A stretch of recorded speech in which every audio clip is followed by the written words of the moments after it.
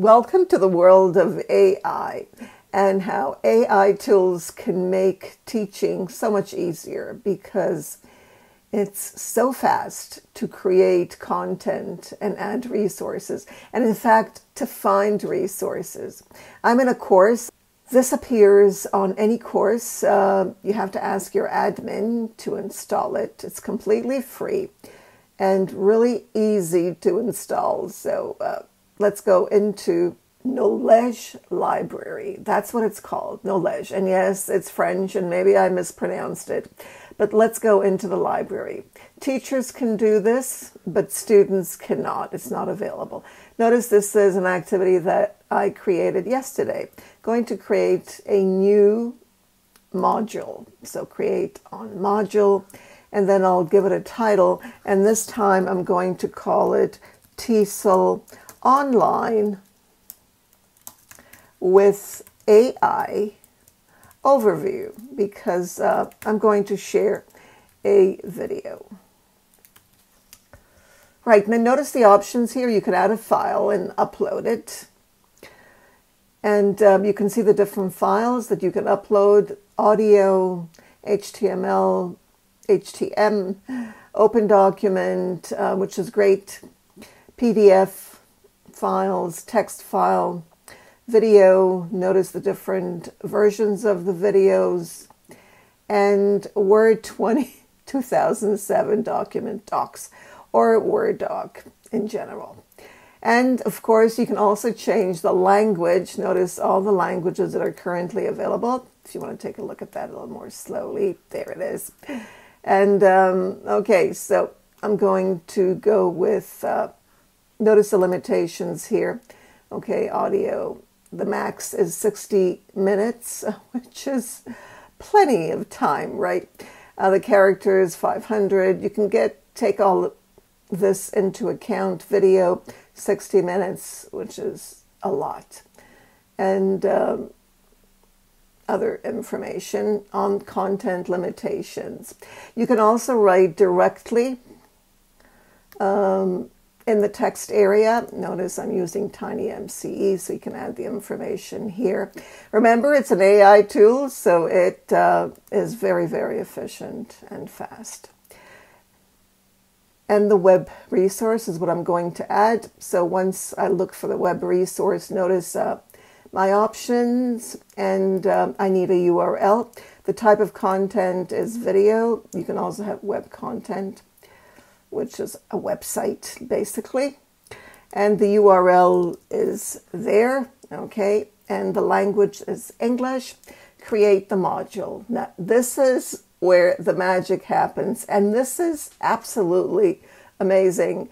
I tried it yesterday, and I just couldn't help thinking how wonderful this is for teachers, especially those who use Moodle LMS. And Moodle is going to be even better, and it's getting better. I've been using Moodle since 2003, and it has gone through so many changes. And the latest is the integration of AI in Moodle, whether through plugins or soon with the core plugins. So this is really exciting times for teachers, and of course for students, because teachers have more time to spend with their students and support them, and they don't have to spend hours, and literally hours, creating content or using content that they're not really happy with. Now, this takes time, so feel confident and don't lose faith, because it will be created. Trust me. It just may take a little bit of time. The video is quite long, I think, but even that's not an excuse. But I think it's worthwhile. You could do other things in the meantime. You could just keep everything open and go on to something else. So no worries, it does work. And just to show you what I have here, let me take you, you can get a preview of what's here. You can also edit after. So let's take a look at what's here. This is what I developed from a YouTube video, and you can see the various activities. We can go through each of them. They open up and you can see what they're like. Let's go back here to another one. They all say video because that's the source. Notice these cards are designed to help you learn and memorize the key concepts. Okay, so you can always edit, but this is their choice from the video. So you can go on to the next one. Notice there are 15 cards. You need to know something about Generico, support forms. This is absolutely amazing. You could also, and I've tried this, use other content, other sources, such as a PowerPoint presentation or a PDF file. So there you can see a podcast is. This is great for language learners, of course, the source code, what it is, and so on. Let me go back now to the next one. As I said, the video doesn't mean that it's a video. It just means that it's based on a video, and that could be confusing. Okay, there's some more. These are flashcards based on the video. You can turn and learn the concepts, right? Excellent. Let's go on to the next one. And that's a video. It's a game, okay, basically. All right, and notice what you can do here. You can add. And if you're like me and you just want to try things out, then just show the solution, and then you've got the solution there. That's just for now. And then there's another activity. Let's see what this is. Notice you just drag and drop. And if you want to check, you'll see. And these are the words on the left. And you can make mistakes. That's how we learn. All right, next one is this one. Okay, notice it's find the word H5P. All right, and yes, you guessed it. These are all H5P activities. You don't have to think too much because we don't have time to overthink. This amazing tool will do it for you. So we've looked at that. There's some of the other ones, glossary, H5P, and notice here you get the terms once again. And here's another one. I'm not going to take you through all of these because you can actually try it yourself.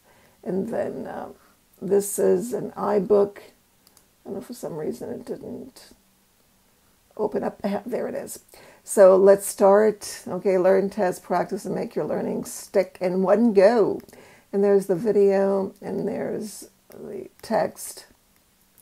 Okay, and you can go on to the next one. The source is always there. And these are the terms, again, image generators, and so on. Right, so let's go on to, how many do we have left here? This one. Okay, and this one is an iVideo. Okay, you may need to refresh there so that it opens up. There we go. And you'll have different things in the Gmail account, which is all. Okay, so you can go through that and get information there. And then there's this one. We're almost near the end. Quiz. Okay, quizzes are amazing. And there are a few of them. Notice true or false. And then let's go on to the next one. Multiple choice. Great questions. All right, so these are all the questions. And notice everything is dated. So you can go through them and try them out. And the final one is this one.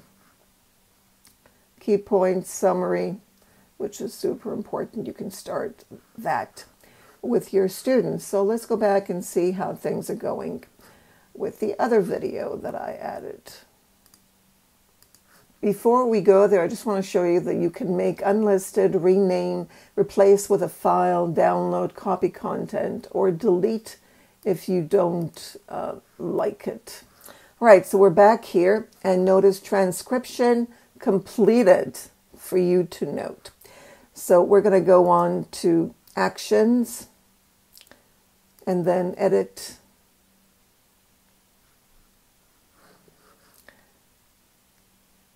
Okay, so, and then we're going to click on start analysis. So we've got the summary. Now we're going to start the analysis. I mean, this is for the tool, right? And now it's going through analysis, and you'll have to wait for that. So you're going to go through each of the stages until you get to the final stage. And we'll get to that in a second. Now, every time, you don't have to stay by, you can go, but every time, you could even close the page actually, because you get email notifications every time one of these status update is finished. So I got an email letting me know that analysis is completed. So I'm going to go back into actions, go into edit, and I'm going to go to the next stage. Now notice these stages here, question, summary, generate. That's the final one. So here, notice these are all the activities that will be added. Quite a few of them, as you can see. Okay, you can always delete if you're not happy. Going to go on to save and go on to questions. Okay, because these are all the activities, so they're not on one page because it's a long scroll as it is, but these are the questions. You can take a look at them. You may want to change things, but I would wait until the end and then make all the changes. And then I went on to the summary. And the final step, this is where the magic begins. Click on generate. And it's going to generate the concepts, questions, and summary. So notice the question, generate conceptual assessment. You can say no. Use this activity in the interactive book.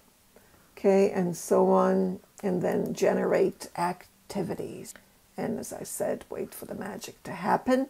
When it happens, you'll get an email notifying you that it has happened, that the activities were generated, and you can come back and take a look at them and use them in your course.